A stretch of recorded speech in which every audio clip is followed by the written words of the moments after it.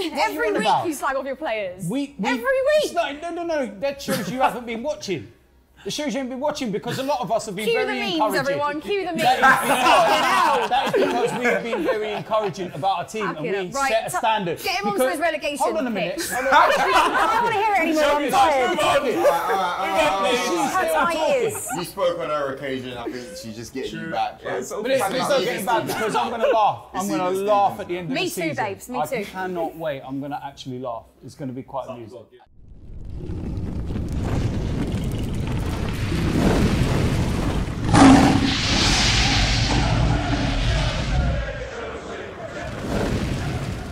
Hello everyone and welcome back to Blues Fans TV. I am Sophie Rose. Now I am so excited because the London Derby is fast approaching. One Arsenal fan in particular that was full of praise for his manager and just couldn't resist slating Frank Lampard. So I thought we'd do a little recap. Lampard's one of the most under pressure managers. And trust me, Roman will sack him from his yacht. Whatever. He doesn't care. So, me and DT had many arguments on this Superfan debate, one of which was our manager. So let's look at that now and see what he said. I said during it, I think we're going to challenge for the title. Let's just watch now. Who is going to win the league this year? I think Chelsea have got a good chance, if I'm being honest. I'm not so... Why not? What did we say about not talking over each other? I ain't talking, I'm laughing. Well, same thing. It's vocal. Chelsea will not challenge for the Premier League because there's one area they've not strengthened in. Which area is that? Their manager. Oh, shut up. coming from an Arsenal fan. What? Where did you finish an last Arsenal season? fan whose manager just dealt with your manager. When did you finish? Where did you finish last season? Outclassed where did your you finish manager last season? only a few weeks ago. A manager that apparently outclassed our manager in all areas, apparently. Okay, all right, okay. He's certainly doing that now, isn't he? Where are Arsenal again? Oh, that's right. Yes, they're in the relegation zone, nearly. They're heading down that way, aren't they? I don't think you will because I don't think Frank Lampard... You know them way, yeah, who cares about it? He genuinely believed his own thoughts there, okay? I wonder if he still thinks the same now. Where are Arsenal again? Where are Arsenal again? How is their manager doing?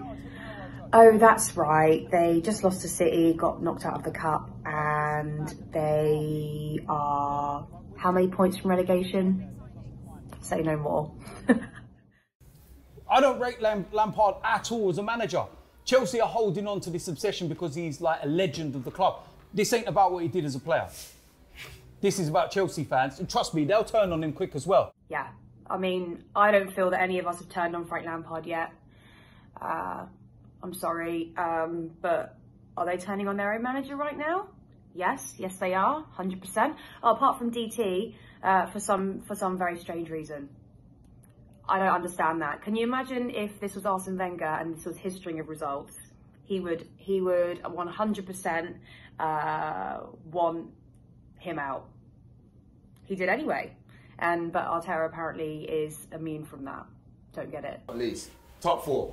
Man City, Liverpool, United, Arsenal. Relegation. Chelsea aren't like no ratings for Chelsea. Oh. Top 4. You think they're going to flop then? You think them signings are going to flop then? Chelsea won't challenge for the top 4. All right, again. I think we're a lot closer than they are, if I'm being honest. I mean, I don't know. The last time I checked the table, we were a lot closer than what they are. Seen before what their little banners and everything towards Fabregas and Costa, and then once they started playing well, it was all like, oh, we love you, yeah. No, piss off, You man. say your players Can't weekly. Stand. What are you talking about? Can't stand anything You slag off your about players Chelsea. every single Can't stand week. anything. You're like the worst ones for it. Every week you slag off your players. Every week. No. That shows you haven't been watching. It shows you haven't been watching because a lot of us have been Cue very the memes, encouraging. everyone. Cue the memes.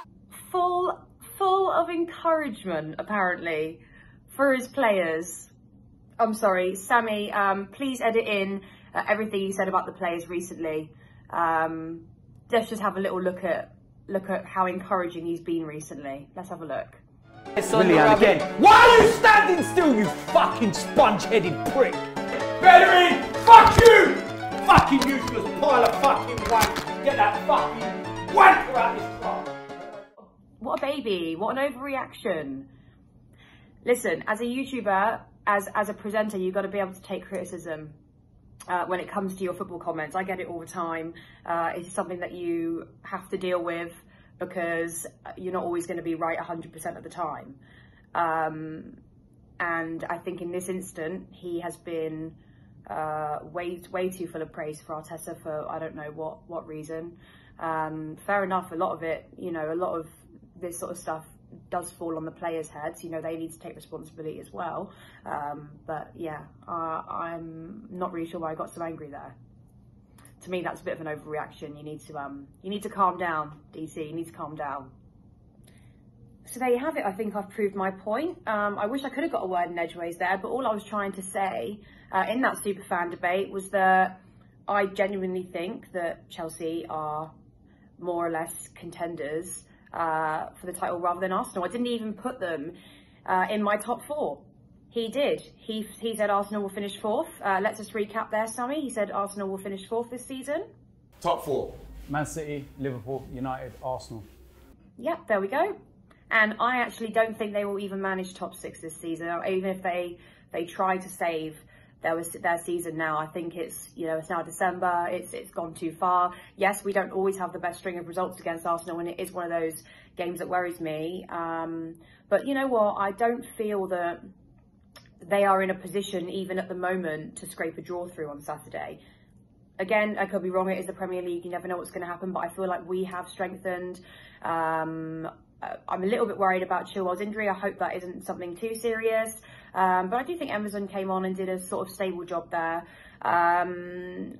Depends what sort of formation he's going to go on for. I do feel a bit sorry for Giroud. I would be very surprised if he doesn't feature in this game, given his history with Arsenal. I think he's more prone to score a goal. But then again, it wouldn't be fair to Tammy in that side, on that side of things, as he did get a couple of goals. So, you know, it depends what formation he's going to go with for this game. I expect this game to be a 3-0. And you know what, I'm going to be kind to Arsenal. I'm going to say 3-1 Chelsea. Just because of their history with us and how they do, no matter how bad they're playing, seem to turn up against us. I just think they've gone too far this season, and I don't see how they will rectify 3 points out of this. I think they have so much work to do in every area of the pitch. And I feel like until they do get a new manager, because I think when you've got a string of results like this, if it was any other club, even if it was a normal bottom half table club, then they would have sacked their manager by now. We've seen that happen a lot. For some reason they're sticking with Arteta. I have no idea why. I think it's not anything personal towards him. It's just if you do have this string of results and you are a club like Arsenal who is used to being in the top half of the table, you do need to sort of accept fate and just say, listen, it's not working out. So my prediction is 3-1. Please comment below and let me know what your thoughts are. I probably would go with Giroud for this match, just because I think it was actually quite unfair that he was taken out of the team in the first place, but I know we wanted to change things up. I'd be very surprised. I mean, to be honest, I think Werner's had enough time now to prove himself. I think he does need to get a few goals under his belt to show what we paid him for. I would appreciate it if Havertz wasn't in the starting lineup. I know he came on in the game against West Ham towards the end, but that was a very different story. We were 3-0 up, and it was fine for him to get a bit of game time. But I do think Frank needs to think hard about his team here, because we are playing against former Chelsea players, the likes of David Luiz, Willian. Even if Willian isn't having the best Arsenal career, they do know how we play, and he will know how his former teammates like to play. So there are things to look out for. But yeah, my prediction is 3-1. Please comment below. Who would you like up front? What system would you like? Would you like Tammy in the team? Would you like Giroud? Obviously, I think we have to change things up a little bit there. So comment below. Let me know your thoughts. And yeah, once again, I think up until this date, I've proved DT wrong, and I would appreciate it next time if he actually let me get a word in edgeways and really thought through his words, because they've come back to bite him in the ass a little bit, haven't they? Anyway, go on you Blues. Can't wait for Saturday.